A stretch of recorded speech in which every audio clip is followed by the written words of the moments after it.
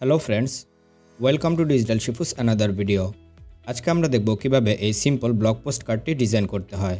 আমার স্ক্রিনে যেই ব্লগ পোস্ট কার্ডটি দেখতে পাচ্ছেন এটি 100% রেসপন্সিভ।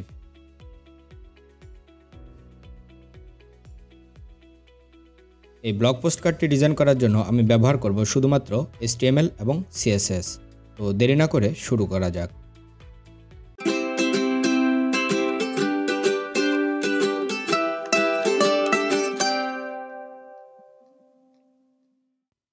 আমার ডেস্কটপে এখানে ব্লগ পোস্ট কার্ড নামে একটি ফোল্ডার রয়েছে এবং এর ভিতরে ইমেজেস নামে আরেকটি ফোল্ডার রয়েছে, আর এই ইমেজেস ফোল্ডারের ভিতরে কিছু ইমেজ রয়েছে। তো এই ইমেজগুলো আমি আমার ডিজাইনে ব্যবহার করব। এখন এই ফোল্ডারটি আমি আমার কোড এডিটর VS কোডে ওপেন করি এবং এখানে index.html নামে একটি ফাইল নেই এবং style.css নামে আরেকটি ফাইল নেই। আর এই ইন্ডেক্স ফাইলে বেসিক HTML স্ট্রাকচারটি নিয়ে নেই, আর এই লাইনে আমি আমার style.css ফাইলটা আমার ইন্ডেক্স ফাইলের সাথে কানেক্ট করে ফেলি। আর এই টাইটেলটিকে চেঞ্জ করে দিই।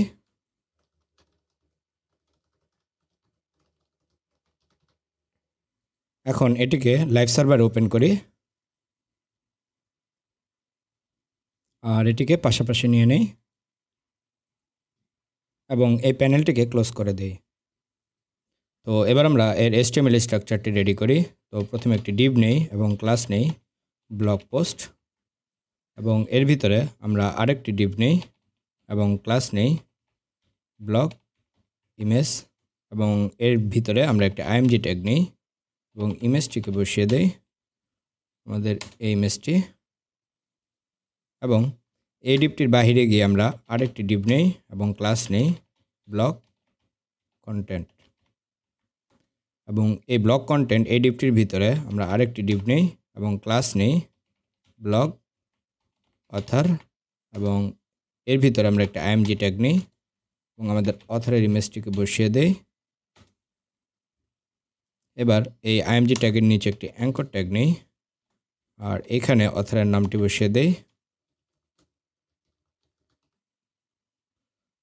তো এই অথর ডিভটির বাহিরে গিয়ে আমরা আরেকটি ডিভ নেই এবং ক্লাস নেই কন্টেন্ট বক্স, এবং এখানে একটি h1 ট্যাগ নেই আর এখানে লেখাটিকে বসিয়ে দেই, এবং এই h1 ট্যাগের নিচে আমরা একটি p ট্যাগ নেই আর এখানে আমরা ডামি টেক্সট বসিয়ে দেই।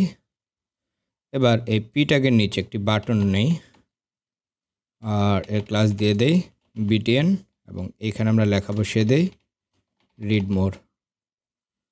এখন আমরা এই কন্টেন্ট বক্স এই ডিভটির বাহিরে গিয়ে আরেকটি ডিভ নেই আর এর ক্লাস দেই আইকন বক্স, এবং এই ডিভটির ভিতরে আমরা একটি অ্যাঙ্কর ট্যাগ নেই আর এটিকে আমরা কয়েকবার ডুপ্লিকেট করে নিই এবং এইখানে আমরা আইকনগুলো বসিয়ে দেই। তো আইকনগুলো নিব আমরা ফন্ট অসামের ওয়েবসাইট থেকে। তো এই জন্য আমরা আমাদের ফন্ট অসামটিকে আগে আমাদের ইন্ডেক্স ফাইলের সাথে কানেক্ট করে নিতে হবে। তো এই কিটটিকে নিয়ে নেই এবং এটিকে কপি করে আমাদের এই বডি ক্লোজ ট্যাগ তার উপরে এটা পেস্ট করে দেই। তো এবার আমরা আইকনগুলোকে নিয়ে নেই।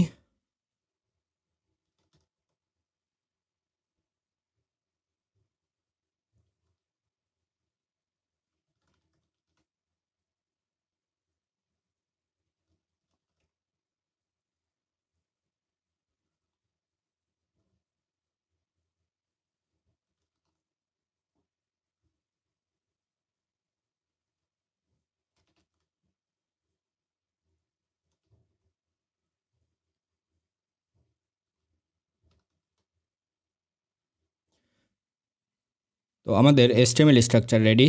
এবার আমরা এর উপরে CSS অ্যাপ্লাই করব। আর CSS অ্যাপ্লাই করার জন্য আমরা আমাদের style.css ফাইলটিতে যাই এবং প্রথমে এর মার্জিন 0 এবং প্যাডিং 0 করে মার্জিন এবং প্যাডিংকে রিসেট করে নেই আর দেই বক্স সাইজিং বর্ডার বক্স। এখন আমরা এখানে যে ফন্টটি ব্যবহার করব সেই ফন্টটিকে নিয়ে নেই। তো আমরা যাই fonts.google.com এবং এইখানে সার্চ করি নুনিত এবং এইখানে যাই। এখান থেকে আমরা এই light regular, medium, semi bold এবং বোল্ড এগুলোকে নিই। আর এখান থেকে আমরা এই ইম্পোর্টে গিয়ে এটিকে কপি করে আমাদের সিএসএস ফাইলের এখানে দিয়ে দেই এবং এই সিএসএসটুকু কপি করে আমাদের এখানে পেস্ট করে দেই এবং এটিকে সেভ করে নিই। তো এবার আমরা বডি ট্যাগটিকে নিই, এর একটি হাইট দিয়ে দেই 100 VH এবং আমাদের এইখানে যে ব্লগ পোস্ট ক্লাসটি ছিল এটিকে নেই এবং এর একটি উইথ দিয়ে দেই 400 পিক্সেল এবং এর হাইট দিয়ে দেই অটো। আর আমাদের এই যে ইমেজ এটির আমরা সাইজ করে ফেলি। তো এটি ছিল আমাদের ব্লগ ইমেজ এই ক্লাসটির ভিতরে, এটিকে নেই এবং এর উইথ দিয়ে দেই 100%। আর এই ব্লগ ইমেজের ভিতরে আমাদের যে আইএমজি ট্যাগটি আছে তার উইথ হবে 100%। এবার আমরা এটিকে একদম সেন্টারে নিয়ে আসি। তো এইখানে দেই display flakes, justify content centre এবং অ্যালাইন আইটেমস সেন্টার।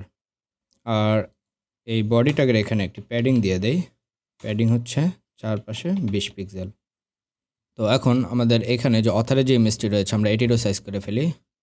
এটি রয়েছে আমাদের এই ব্লগ অথার এই ক্লাসটির ভিতরে। তো এটিকে নেই এবং এর ভিতরে যে আইএমজি ট্যাগটি রয়েছে তার উইথ হবে 45 পিক্সেল এবং এর হাইট হবে 45 পিক্সেল আর এর বর্ডার রেডিয়াস হবে 50% এবং এর বর্ডার হবে 5 পিক্সেল সলিড এবং কালার হবে 3EDD84। আর আমাদের এই অথার ইমেজ আর অথার নেম সোজাসুজি করে দেই আমরা। তো এই ক্লাসটিকে নেই এবং এর ডিসপ্লে করে দেই ফ্লেক্স এবং অ্যালাইন আইটেমস সেন্টার। এরা সোজাসুজি চলে আসছে, কিন্তু এর মাঝখানে একটু গ্যাপ দরকার। তো আমরা এই ব্লগ অথার ক্লাসটিকে নেই এবং এর ভিতরে যে অ্যাঙ্কর ট্যাগটি আছে তার টেক্সট ডেকোরেশন হবে নান এবং মার্জিন লেফট হবে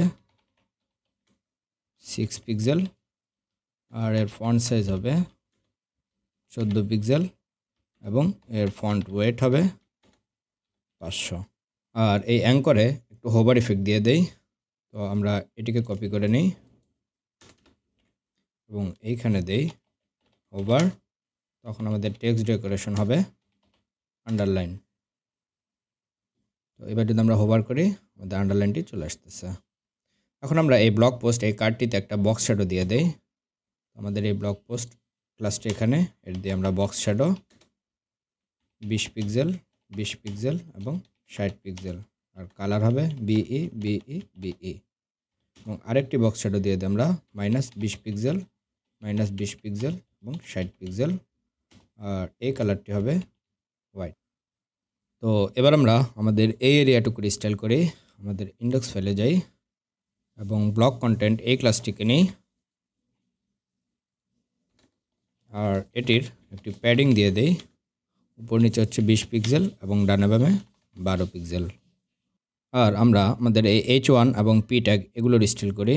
তো এগুলো রয়েছে আমাদের এই কন্টেন্ট বক্স এই ক্লাসটির ভিতরে, এটিকে নেই এবং এই কন্টেন্ট বক্সের ভিতরে যে H1টি রয়েছে তার ফন্ট সাইজ হবে 25 পিক্সেল এবং এই কন্টেন্ট বক্সের ভিতরে যে P ট্যাগটি রয়েছে তার ফন্ট সাইজ হবে 15 পিক্সেল। এখন আমরা আমাদের এই বাটন এটির স্টাইল করি। তো আমাদের এই কন্টেন্ট বক্সের ভিতরে যে বাটন ট্যাগটি রয়েছে তার ফন্ট সাইজ হবে 15 পিক্সেল এবং এর একটি প্যাডিং দিয়ে দেই, প্যাডিং উপর নিচে হচ্ছে 8 পিক্সেল এবং ডানে বামে 15 পিক্সেল আর এর একটি মার্জিনও দিয়ে দেই, মার্জিন হবে উপর নিচে হচ্ছে 15 পিক্সেল এবং ডানে বামে 0 এবং এর বর্ডার হবে 1 পিক্সেল সলিড এবং এই কালারটি আর এর ব্যাকগ্রাউন্ড কালার হবে এই কালারটি এবং এর আউটলাইন হবে নান, এর লেখার কালার হবে হোয়াইট, আর এর কার্সর হবে পয়েন্টার। আর এর একটি ট্রানজিশন দিয়ে দেই, ট্রানজিশন হবে অল 0.3 সেকেন্ড, ইজি ইন।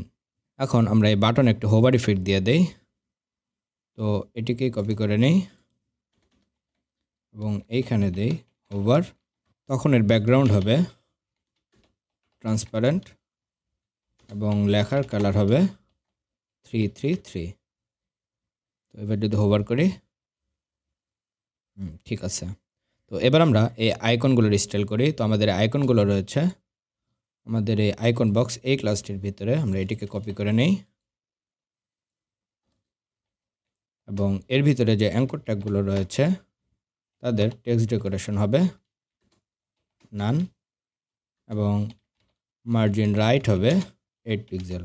আর এই আইকনগুলোর সাথে এই লেখাগুলো একদম লেগে আছে, তো এটিকে কপি করে নেই। আর যে আই ট্যাগগুলো রয়েছে তাদের মার্জিন রাইট হবে 4 পিক্সেল। আর আমরা যখন এখানে হোভার করব তখন আমাদের এই লেখাগুলোর নিচে একটি আন্ডারলাইন নিয়ে আসি, তো আমরা এটিকে কপি করে নিই এবং এইখানে দেই হোভার এবং এর টেক্সট ডেকোরেশন হবে আন্ডারলাইন। তো এবার যদি চেক করি, এবার ঠিক আছে। তো আমাদের ডিজাইন কমপ্লিট। এবার আমরা এর রেসপন্সিভটা চেক করি।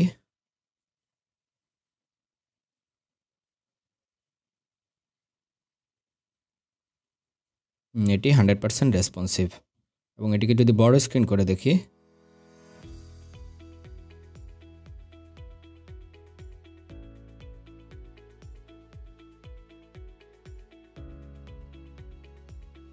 এটি 100% রেসপন্সিভ। তো এই ছিল আমাদের আজকের ভিডিও। আশা করি ভিডিওটি আপনাদের ভালো লেগেছে। যদি ভিডিওটি আপনাদের ভালো লেগে থাকে ভিডিওটিতে লাইক করতে অবশ্যই ভুলবেন না। আর ভিডিও সম্পর্কে যে কোনো মতামত জানাতে নিচের কমেন্ট বক্সে কমেন্ট করবেন। ধন্যবাদ।